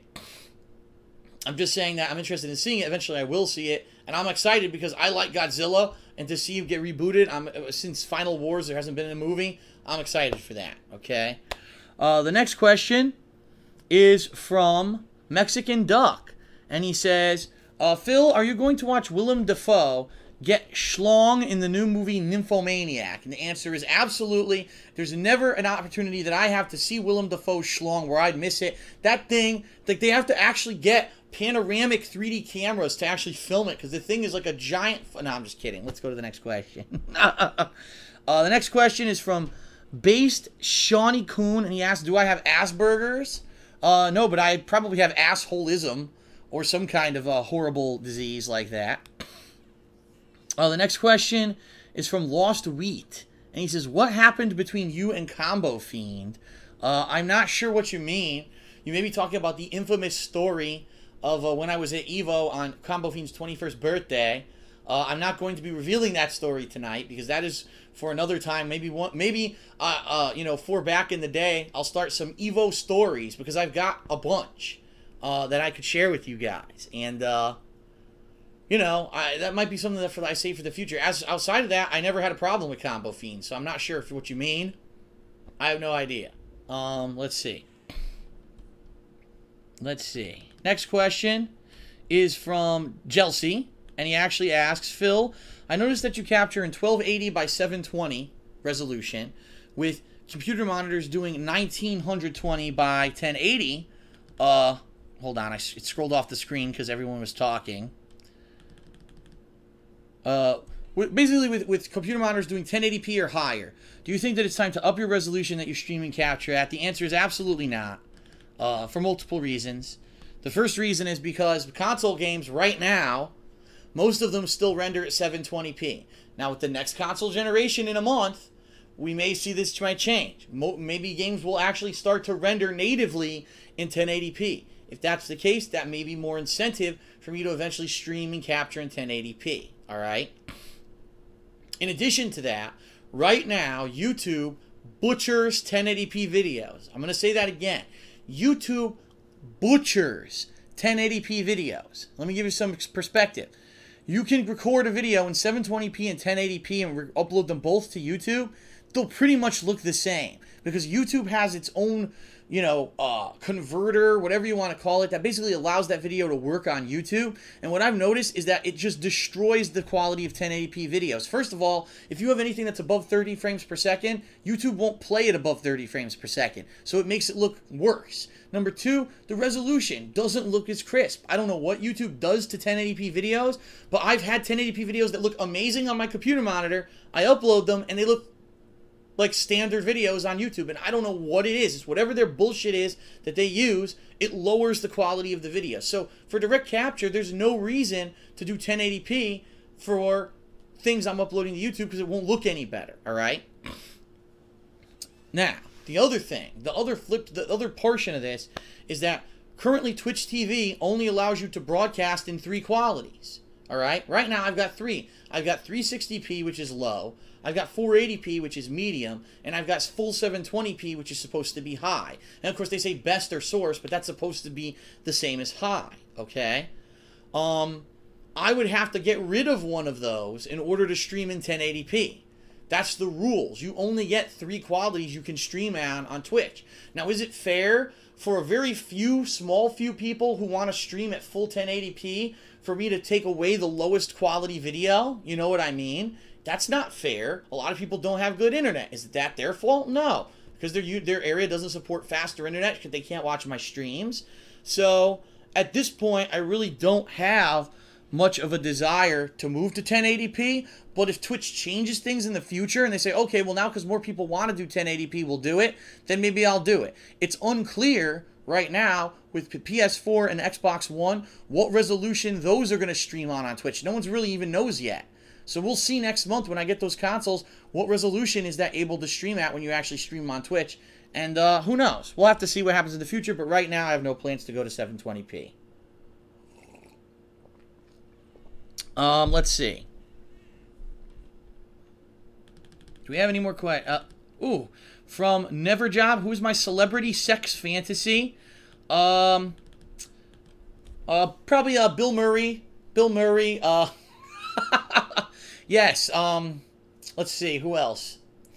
Who else would be my celebrity sex fantasy? Clooney. Clooney, of course, is everyone's pick. I'm not a Brad Pitt guy. I'm a Clooney guy. What a dumb question. All right, let's do 2 more questions, and then we're gonna end the show. Let's see here. Ooh, now you're asking me the tough ones. All right, you're asking me the tough ones. I don't know if I'm ready for these yet. This question is from Jazz Fuentes 09, and he asks, "Do you like Heavy Rain or Beyond Two Souls more?" First of all, I can't answer that question yet because I haven't gone back to Beyond Two Souls to experience the additional ways to do the missions and also to see the alternate endings. So without seeing that, I don't have the complete view of the game and I can't answer the question yet. What I can tell you is this. Quantic Dream found a way to use the same style and formula to create 2 very, very different games. One was a realistic murder mystery, the other being a supernatural thriller. And even though they're different, one is the narrative of 4 different characters, the other is the narrative of pretty much only 1 during different time periods. I thoroughly enjoyed the stories of both games. Ultimately, I don't know what my decision is going to be when I pick which game I like better, but I have to think, like I said, I have to experience the rest of Beyond Two Souls before I legitimately give an answer to that question. You'll find out in my review coming this week. Okay. All right, and oh my God. The next question is from oh my God, Suprome, or maybe it's supposed to be Supreme but spelled oddly, and he asks, what's better, the Super NES or the Genesis? Well, that's an interesting question. It all depends on your perspective. I owned the Super NES first, the Genesis second. I thought the graphics and the music on the Super NES and the controller by far were better. That doesn't mean that the Genesis didn't have its own unique line of games. For me, I can't legitimately answer the question of what's better because I had the Super NES way before I got the Genesis late in the game. So for my personal experience, I like the SNES better. But I'm not definitively saying the SNES was the better console. It really depends on your perspective. Okay? All right. Everyone, let's do one more question. Last question of the night, I promise. Let's do it. One more. Ooh. This one is from Meek Triple G. And he asks, ladies and gentlemen, what is the hardest classic game I've ever played? Whew. Ninja Gaiden is a mother bitch because once you die in the final stage, you have to replay the whole fucking game. Or the whole fucking final stage.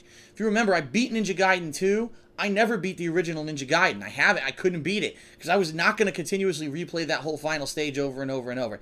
That game is fucking hard, man. I'm trying to remember some examples of other classic games that I didn't beat or that I gave up on. I remember this one game, excuse me, It was a shooter that I bought called Abadox. And I remember if you didn't cheat, if you didn't use cheat codes to beat it, that game was fucking nearly impossible. It had like these weird corridors that were oddly shaped with fucking intestines and tentacles and shit. And you had to perfectly go through it without ever touching it. But there was shit flying at you. I just remember it being so incredibly hard. I was so disappointed because I bought the game. It was actually a choice between Abadox, and I seen a commercial for it, which is why I wanted to get it, or a new Mega Man game. And I bought fucking Abadox like a dumb shit, and I couldn't beat it. So I had to cheat to beat it. I just thought that game was really fucking hard. I'm just trying to think if there's another one that stands out for me. Right now, there's nothing that's really sticking out, saying, man, that was an incredibly hard classic game. Trust me, there were plenty of games that I never beat, because when the rental business was huge, I used to every weekend, not every weekend, it was actually more like once or twice a month, my mom or our family, we would go to the supermarket, and the supermarket had a video game rental place inside of it, and she would let me rent a game basically once every time we went shopping. And so about twice a month I would actually try out new games for a few days, and I played a lot and I probably played a bunch of the tough ones, but unfortunately, you know, it's been so long. The real one that sticks to me is Ninja Gaiden. I can't believe that you have to replay the entire final fucking stage from start to finish just to get to the boss, have a chance to fight him. He's incredibly tough, and if you just happen to lose while you're learning how to fight him, you have to replay the entire fucking stage. That is insanity. Insanity. Wow. All right. Well, everyone, that is it for Hate Live. I thank you for joining me. For this episode. There will be no episode next week. As I said earlier in this video, we're actually going to, next week, I'll be busy with Panda Lee. We'll be doing some stuff. However, there may be footage next week of a horror-themed game that we're going to do co-op in, all right? However, outside of that, there will be no Hate Live. I'll be returning in 2 weeks. And in 2 weeks' time, it's going to be the build-up for Arkham Origins, because that's right, there's going to be a midnight release for Batman Arkham Origins, so the Hate Live stream will literally be the build-up for Batman Arkham Origins. So that's going to be a great stream, and of course, back in the day, any gaming news, we're going to return in 2 weeks, and I hope it's going to be a good one for you. So thanks a lot, everyone, for watching the Hate Live Beta Podcast. I remind you, if you're watching right now on Twitch TV, stick around. Immediately following the end of the podcast, we're going to be previewing P-Dog's cool montage video of old school DSP. If you're not watching, if you're watching this on YouTube, the link is right there in the description of the video. Go ahead and click it and give it a look, okay? Thanks a lot, everyone, for the Hate Live Beta Podcast. This is DSP signing off. Have a good night, and I'll see you soon.